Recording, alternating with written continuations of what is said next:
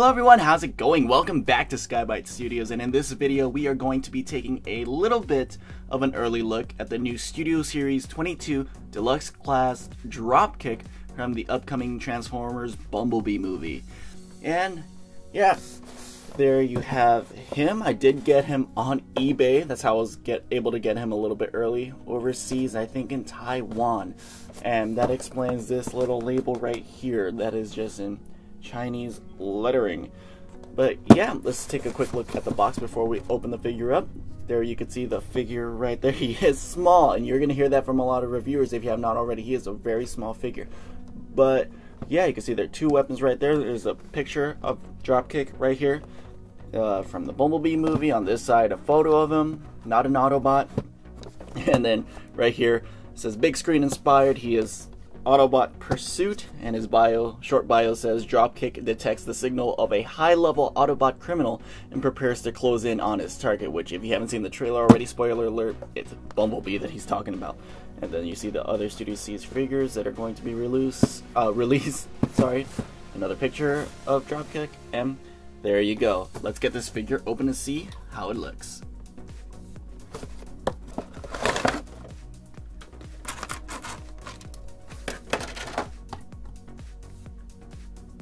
Alright everyone, and here he is. There is Studio Series Dropkick in his helicopter mode. Now, as always with my videos, please stay tuned till the end, because this is packaged in robot mode. I'm going to start in vehicle mode for this review, and I'm going to transform it to robot mode, but stay tuned for the end so you can see the transformation from robot to this mode.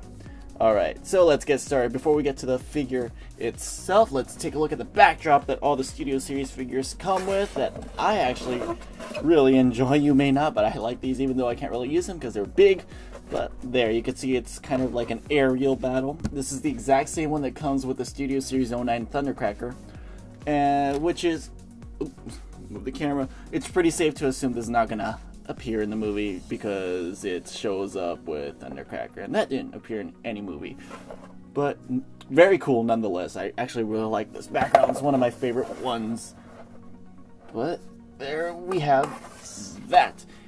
Now we're gonna move on to the figure itself. There you can see he is a really nice helicopter mode, and from what I can see in the trailers, this is gonna be a pretty cool character. He did utter just one line. I couldn't hear it clearly. I think it was, "He will burn the whole planet to cinder," when talking to Shatter. And I'm like, that's a badass voice. And yeah, there you can see his primary color is gray with some blue.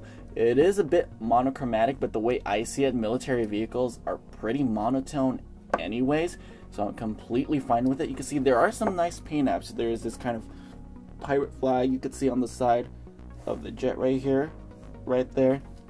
It is on both sides, and then there's a 001 here with a star. It says Jet Danger Intake right there on the, I guess, the intake tanks here. I don't even know if those are tanks. I know nothing about helicopters. But yeah, there you go. It's really, really nice. It does come with these missile launchers, which are detachable right here. You can actually, I'll take both of these off. And this is what they look like. And these do transform a little bit as well. You can see there's kind of this Gatling gun pattern here in the front. Let's see if I could miraculously get this to focus on that. You kind of see it. There's some Gatling gun molding in there. And this does transform a little bit, and I'll show you guys that right now. But it is tough. You're going to need some kind of tool to kind of wedge in there. I'm going to use the X-Acto knife. Hopefully it doesn't flame out at my eyes. And you could rotate this out and becomes a longer gun, and that's going to be used in his robot mode. And oh, come on, every time when I practice this, the focus is fine, but once I start reviewing, it becomes a mess. There you go. Hopefully you guys can see that at least a little bit. And it does the same for this, of course. There you go. You got the two guns all transformed right there. We'll save that for later. And back to the helicopter. As you can see, this rotor spins freely and smoothly. This one does not. It does rotate, as you can see, but it's stiff. It's not going to be as smooth as that one. That was actually a pretty nice spin. But yeah, there you can see, it's really good. It's small, but not as small as a lot of reviewers seem to make it out to be. It's definitely a petite figure, but he's long, and let's kind of measure that. You see right here, from the tip of the Gatling gun to the tail fin, it's about 8 inches long, which is not too bad, and about 2 inches tall. And I'm going to bring out a figure that I feel like everyone has some variant of, which is Studio Series 01 Bumblebee. This is the, I think, Studio Series 19 version, but it's the same thing, same mold. You can see that's what he compares with. Now, I do have the other Bumblebee from the Bumblebee movie, but I have him in robot mode, and we're going to compare that one in robot mode when this one's in robot mode. So yeah, there you can see. I think that's a pretty accurate comparison. I don't think this is one of those helicopters that fits more than one people, so I think that's a pretty good scale. But yeah, there it is. Really nice helicopter mode. I like it. Cool. And now let's get into the transformation. The transformation is involved, and I like it. There's only one issue, and that's these parts. I'll get to that when we get to that. So we'll just kind of detach this part just like that, and then we'll kind of get these parts out of the way. And these are very, very loose ball joints, extremely loose, and that's why they like to flop and get in the way of things. Then you could bend the rotors. They only bend one way. They can't bend the other way. No, they have to bend this way. So make sure not to force it too much. There you go. And then we'll go like this. This will split apart, and then it will swing out. There's a double hinge right here. This black piece right here, right there, is a double hinge. So this is gonna come outwards.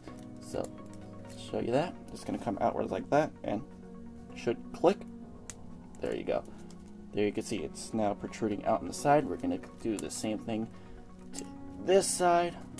Push out, and should click. There you go. Now we're gonna straighten this out, bring it down like that for now. Makes things a little bit easier. Bring it down just like that. Now we could bring this down. You can see that's where Dropkick's head is. You could bring this cockpit up. Don't close it all the way just yet. Then you can rotate all of this. And that's one thing about this figure. I'm not sure if it's something all the Dropkick figures have, but all the joints are very stiff, which I would rather have, since it is a skinny figure, as you saw when he was in the box, and even in his helicopter mode, he is a skinny figure. So I really appreciate that the joints are tight rather than loose. Pretty much the only loose joint is this ball joint on either side for these intakes, and that's okay. I would have preferred them to be tighter, but it's fine. So there you go. Clearly you can see these are going to be the legs, so we'll transform these out first. You're going to rotate here at the upper thigh like that, and then right here you're going to kind of we'll do this first. We're going to bring this part, it was flat like this, you're going to bring it up like this. That's going to create the foot, which is the blue part, and then the side of the shin right there. And now with this, you're going to bring the I don't know what this landing gear is. That's the landing gear. You're going to rotate that in. Then you're going to rotate all of this around just like that. And this is going to be the back of the calf. You're going to bring this in, trying to bring it as flush as possible. And then this part is just going to collapse inside, just like that. And there you go. That's one leg all transform. We're going to do the same thing on this side. So actually, this is the side with the Gatling gun, so this is where you're going to push it inside, just like that. Cool. Bring this up again, about peg into place. Bring this around, just like that. Collapse it in the back right here, as much as you can. And then this part, this blue part, will collapse in, just like that. And there you have the legs all finished up. Now next is the arms. We're going to bring the rotors just out of the way here. Make sure these are up and open. You can rotate that. Make sure the blue part is facing up, just like that. Going to rotate, or actually split this tail part open, and then these are still in the way. And then once we have that, see, we're gonna bring this part up. You can see there's a hinge here. You're gonna bring this, oh, get out of the way. Bring this part up, kind of bring this out of the way. Then you bring these blue parts that you see here, and bring that up, just like that, as much as it can. Alright. And then what you can do is with that up, you can bring this into the body all the way like that, and that'll click into place right there. Just kind of a soft click right there. And we're going to do the same thing on the other side. You can see right there, there's a hinge. You're going to bring this up. Excuse me for the focusing issues. Right there, bring that up. Bring this part like this, so you have clearance to bring that up all the way. Bring the blue part all the way back as much as it can. Get this thing out of the way again, and then just click that into place. Now you could shut the cockpit section. I need to say that slow, or else I'm gonna get flagged. But yeah, I'll kind of fiddle with this. Try to get that just like that. It doesn't really lock into anywhere, which is a shame. That's, as much as I like this figure, it's this part that really bothers me. It's these intakes right here. Excuse me while I try to fight this again. Let's see. There we go. Cool. Now we'll bring the arms down. We'll rotate here at the bicep, just like that. This will fold up, and then the tail part right here at the very back will fold in, and there's an arm all transformed. We'll do the same thing on the other side. Rotate at bicep right here. We're gonna fold this back and then fold one more time this way, and there you have Deluxe Class Studio Series 22 Dropkick in his robot mode. And I've heard very polarizing things about this figure, but I personally really like him.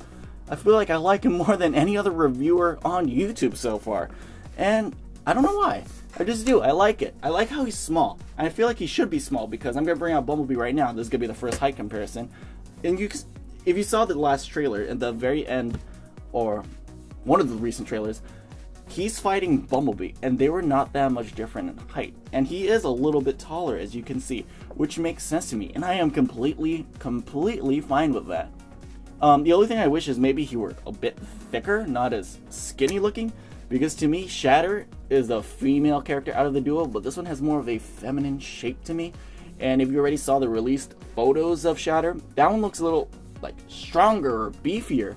Which is, hey, if they're trying to go against stereotypes, good for them. But yeah, to me, I thought at first this one was the female character until I looked again at the character bios. I'm like, wait, this is the male? Oh, okay. But yeah, there you go. That's the first height comparison. I think that's a really good height comparison, and that's actually get him out of the way. We're gonna give him his weapons right here, and he does have a little bit of a problem holding them because there's this part that's raised above his fist, but the gun doesn't. The post here is not long enough to go into his hand fully, and his hand is really small to begin with. So it's like, try to do the best you can, and he could kind of hold it just like that. Yeah, that looks really cool to me. In terms of kibble, not really much. There's just the rotors here and the intakes, the annoying ass intakes. But hopefully yours has better ball joints than mine. But yeah, you can do whatever you want with these. I personally just like to get them out of the way. Maybe fan them a little bit. I'm not sure which one's the more movie accurate look just yet because I'm not used to seeing his character. But if you saw in the trailers, he is a triple changer and he transforms into a blue muscle car. I feel like if they do a version of this figure like Shatter where it's his car mode, and then we have this one as well, I'd be fine with that. I think he would look better with his alternate mode as a car in terms of his robot mode. But I wish also, above all, that he was a triple changer, which is a shame. We don't have that from any of the movie lines so far, but it's okay. But enough babbling about backstory, let's get to the figure itself. The articulation is pretty darn good. That's as far as the arm moves that way. Full 360 because it is a ball joint here. You got some outward movement there. You got a little bit over 90 degrees at the elbow. No wrist articulation whatsoever because of the transformation. You can, I guess, bring it inward if you really want to. Get that out of the way. You could really bring it into itself right there if you really wanted to. But yeah, head is on. Is it a ball joint? Yeah, it looks like a ball joint, but it's very limited in movement because of the back pieces here. So, and mine is actually really stiff. Ugh. You can turn the head, but it's really, really tough. Not really any up and down movement. No waist articulation because of transformation. For the legs, go out that far. A lot of range of motion going forward. Then I assume a lot going back. Yeah, a lot of articulation there. Go out that much.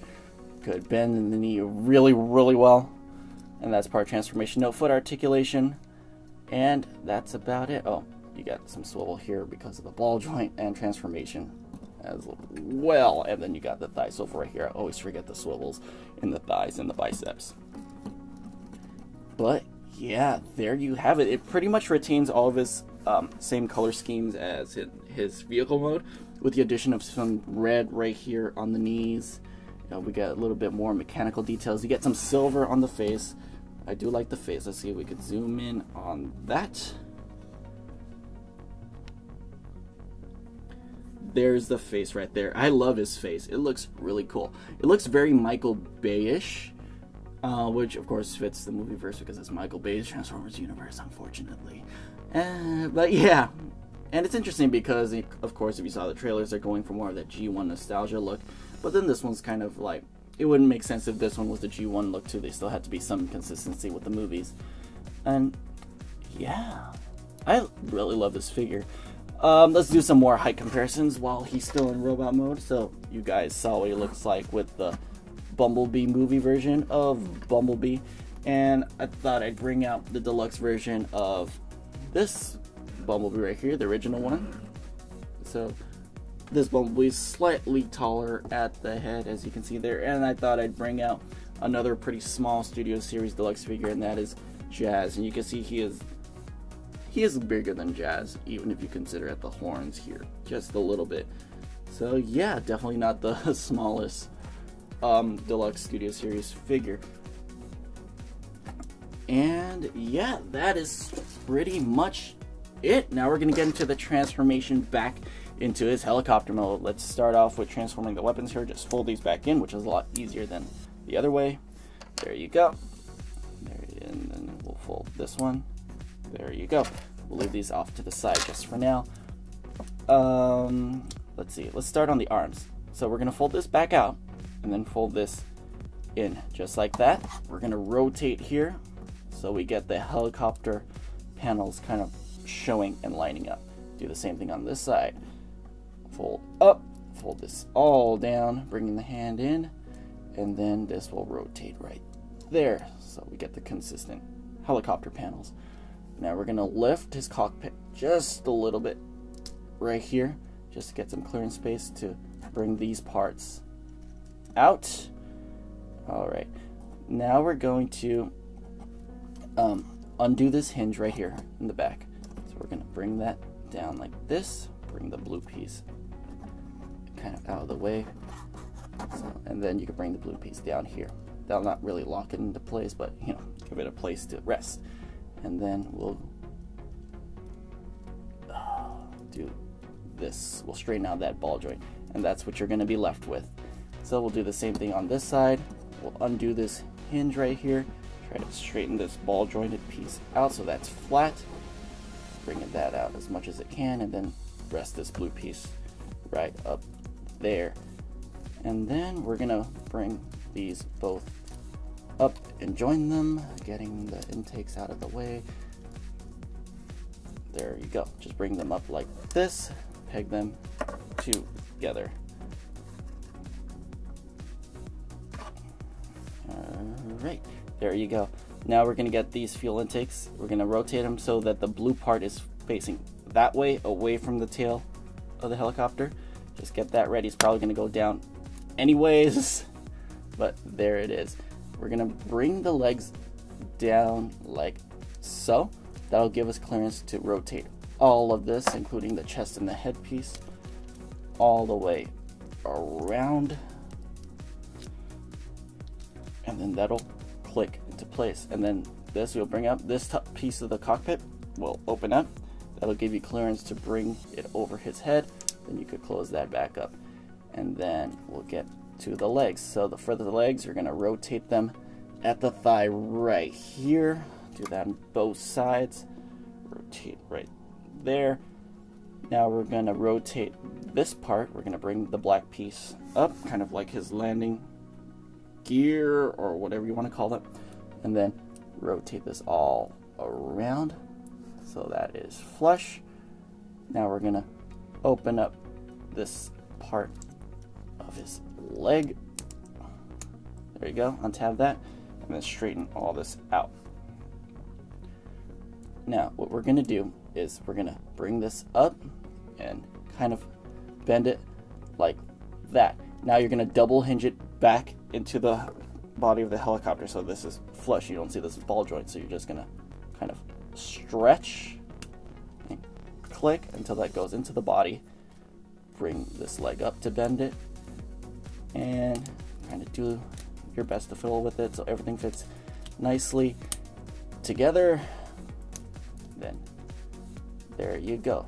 Bring this wing up and bring the intake down. That'll very ever so slightly peg into the rest of the helicopter, and there's one side done. We're gonna do that whole thing, the exact same thing on this side, so bear with me. So we're gonna open this part up. We're gonna rotate right here, and we're gonna unpeg this part of the leg, straighten all of this out so it looks like that. Now we're gonna flatten this part just like this side is, so we could not see that ball joint part sticking out. We're gonna bend this slightly so we have some clearance. Just kind of stretch, fiddle, and do a lot of clicking to get that in there, and that'll sit in the body really nicely. Everything goes exactly where it should pretty easily, and then just kind of press, make sure everything's nice and flush. Bring the intake down.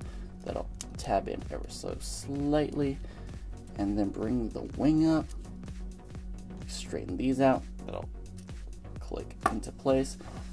Now all that's left to do is attach his guns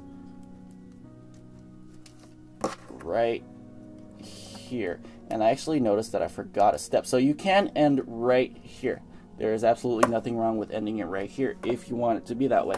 But he does have a gun here that I forgot to take out. So all you have to do is open this up just a little bit. Take out the Gatling gun right there. That was in his kind of leg panel. And just close it back up. Really easy. Could be worse. And there you go. There is Studio Series 22 Dropkick in his helicopter mode. Now, like I said, I hope they come out with a version of Dropkick where he is in his muscle car mode. And that would be really fun to display. And when Shatter comes out, I'm definitely gonna get her and display her next to this guy, because just cool. Both of them look really, really, really cool. And is this the best Studio Series figure? No, definitely not. And definitely not the worst Studio Series figure. But I very much like it. I know there have been some polarizing reviews out there saying this is like a horrible figure. But it has some problems, definitely. You can't get over the problems, but I have fun with this figure. I like the transformation. The engineering is really, really nice. Like how everything folds up, and even though it is skinny, it's a skinny vehicle mode going to a skinny robot mode. I like how it all just like compresses really, really nicely, and there's not really too much kibble in either mode, revealing like in this mode you don't see really any robot parts other than the hands back here, maybe like its head in the cockpit. But yeah, that's pretty much it. For some reason I'm having trouble with these panels. Normally I don't, so that's just in this video that I'm having trouble with the panels. But yeah, that is pretty much it for this video. If you stuck all the way around to the end, thank you for watching. It is very much appreciated. If you have any questions about this figure or any Transformers in general, leave a comment down below. Ask away. If I don't get back to it, hopefully someone in the comment section will, who knows the answer, and they'll be able to help you out. And as always, please hit that like button and subscribe for more Transformer videos and any other toy reviews in the future. Thanks for watching. See you guys next time.